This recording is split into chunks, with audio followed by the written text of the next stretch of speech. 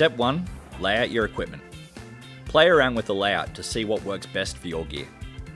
Remember to leave enough space between objects. Plus, it's important to check the foam is deeper than your object to ensure it's fully protected.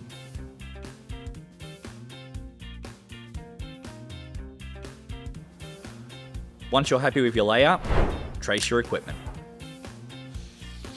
Grab a Sharpie or a felt tip pen and trace around your gear. Pro tip, you can pick up one of these extra long tip markers for precision tracing.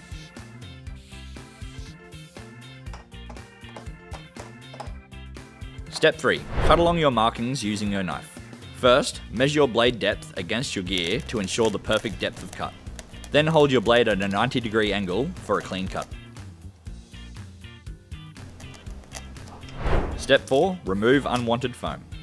Keep your finger under the foam to peel out what you don't need. Step 5. Test the fit.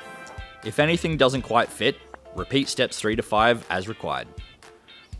If you'd like to create finger holes for easier access, simply place a 20-cent piece where you'd like to grab your gear and trace around it. God damn, it looks a little big. Oh well.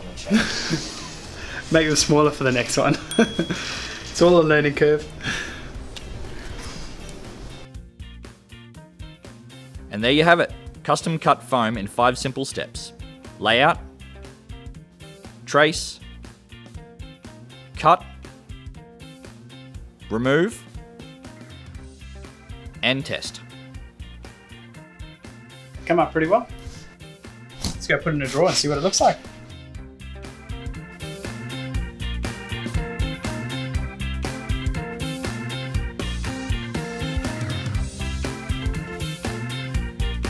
"12 seconds later.